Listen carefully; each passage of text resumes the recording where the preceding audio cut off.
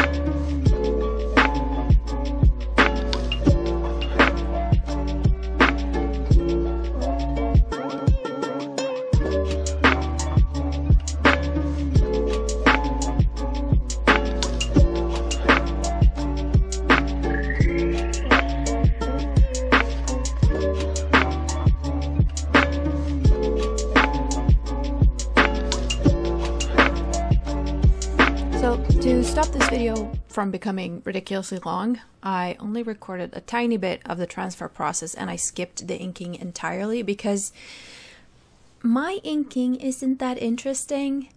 I don't think so anyway. Let me know actually what part of the video or what part of the art process you enjoy watching the most. Is it the sketching, the inking, or the coloring? I'll put up a poll and you can answer there. Which part of the process you enjoy the most.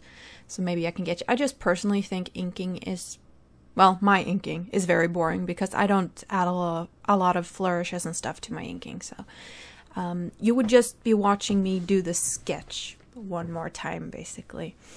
So yeah, I went ahead with the watercolors, and I actually banned myself from using the Pentel Aquash. I don't know, 9 times out of 10 I will go for my Aquash because I just find it really convenient and easy.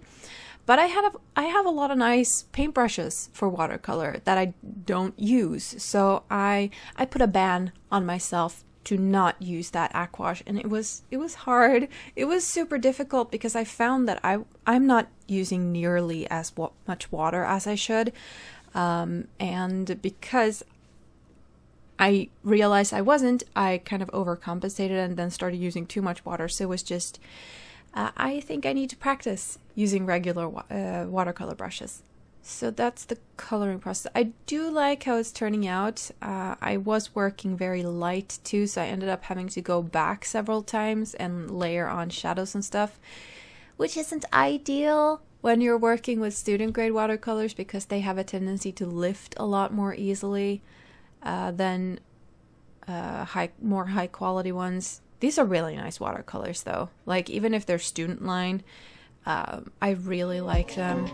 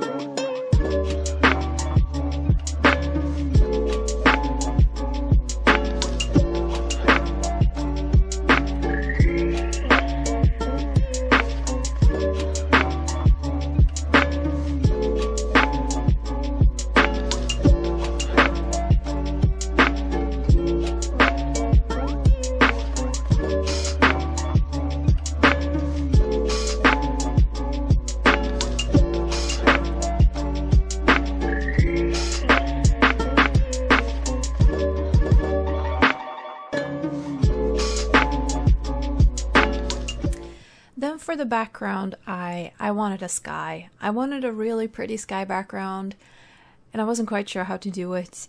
So I ended up taking Derwent Inktense pencil, which is water soluble but permanent, and I drew out the line art or the contour for the background using that.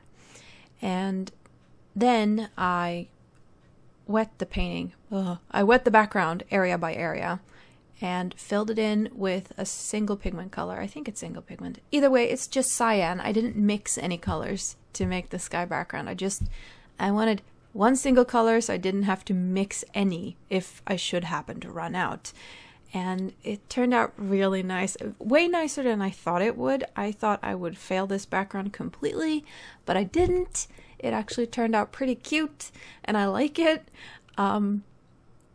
I actually did a mock-up of this entire drawing on the computer before I did it, especially when I wanted to put in the background because it was kind of an afterthought. So I did have a mock-up on the computer that I could look at. I didn't freehand this. I wish I could have freehanded it, but I was too scared to mess it up. So yeah, that's it. This is the entire drawing. I did add some highlights here at the end, and I keep sticking my face in the camera. I am terribly sorry. My hair is wet. I had just taken a shower. But anyway, this was...